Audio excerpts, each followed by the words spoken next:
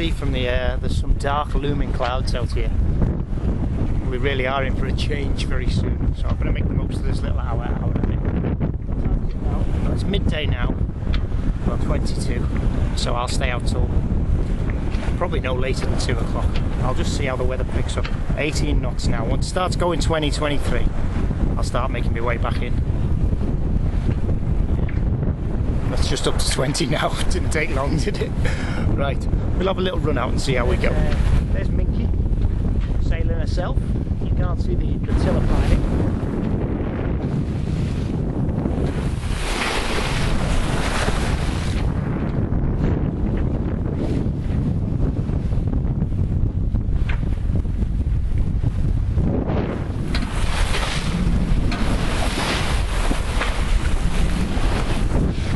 Some swells just beginning to build now. They're just up to about a metre here and there. And I'm actually very apprehensive. I feel like I'm just waiting for the wind to pick up for me to turn around and run back in, rather than just sitting there and enjoying the sail. Because I know it's going to get rough and I know it's going to pick up soon.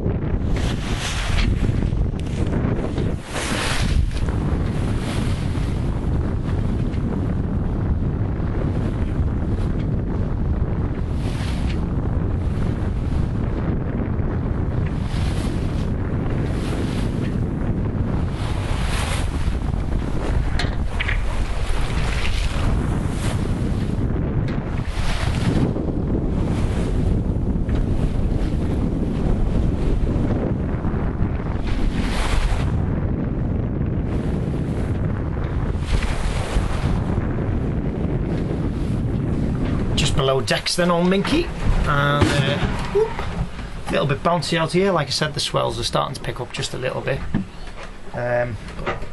Nothing to worry about really. She's still close hauled, still into the tide, still on one sail. I'll show you some instruments, hang on. Let's see if we can come up here. Oh look, we seem to have slowed a little bit now. It will be the influence of the tide. So if I can see if I can pull that out a little bit. See, we've got 15 knots there, 14 knots of wind. That's our wind speed. And there's the speed over ground. It's just on 4 knots. And you can tell by that we're just close hauled there on a port tack at the moment. And like I said, just on one sail. So not too far away really. I think we'll come back down below so you can see me.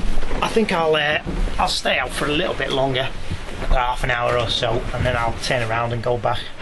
And that'll take me another hour and a bit to get back then. So just having a little bit of fun because I haven't been out there for ages and I've been missing my little boat and missing the sailing. It's amazing how addicted I am to it. So I just thought I'd give it a thrash about before the really strong winds come again, like we've had over the last couple of days. That's George, the autopilot, sailing the boat, and thanks to Ian for naming that when he was on the boat last Friday. There you go. So it's been George ever since and probably will be forevermore. And as you can see by the tiller, it's right in the middle there, which is good news. So there's not much weather helm, a bit bouncy. There's not much weather helm and there's not much lee helm neither. It's sitting beautifully. So nothing George can't handle, just the way it should be.